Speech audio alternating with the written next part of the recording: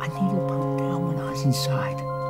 Now, Michael died. How do you think I feel? Shh, I know. I just want you to forgive me. I'm sorry.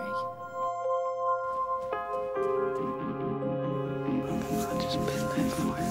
I'm sorry, Michael. You see what happens when you drop your guard? I let him down. Let you all down. Stop it. Come home.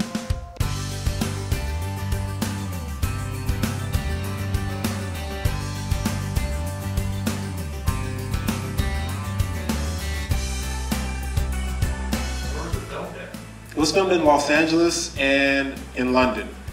We had about 18 days in LA, and we shot that portion of the film first, which is obviously a bulk of the film, and then went back to London and shot the first 25 minutes of the film.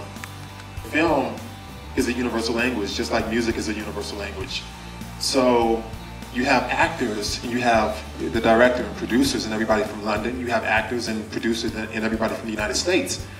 We all come together to make this one project, and we all have a common goal in mind. That last scene was pretty intense. I mean, it really showed her range and how committed she was as an actress.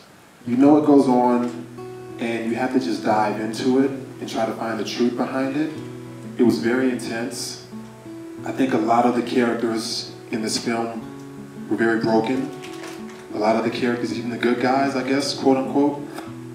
The lead character, his past, where he came from, he obviously had good intentions, but some of the things he went about and how he went about getting his daughter back obviously were non-conventional. I wouldn't have done some of the things he did, but that was his character, and that's where he came from. You know, my character obviously was not a good guy, not a nice guy, not a positive guy, but he did have, you know, the same kind of desire for his family that the lead character did. Yeah, I think I saw 15 minutes of the film and was kind of locked in right after that, so, but it took me another 2 weeks to get back to it.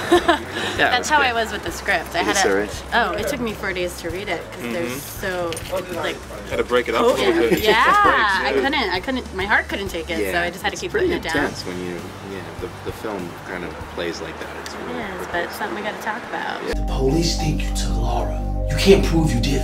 Just want you to be happy! Is that too much to ask? All I wanted was my family back, man. This year we were really got to the point where so many submissions came in, we could be really picky. Yeah. I like that. That was good. Well, Mark Harris wants to thank you as well. Told me to send you. He's actually preparing for another film in the UK, so he obviously couldn't fly over.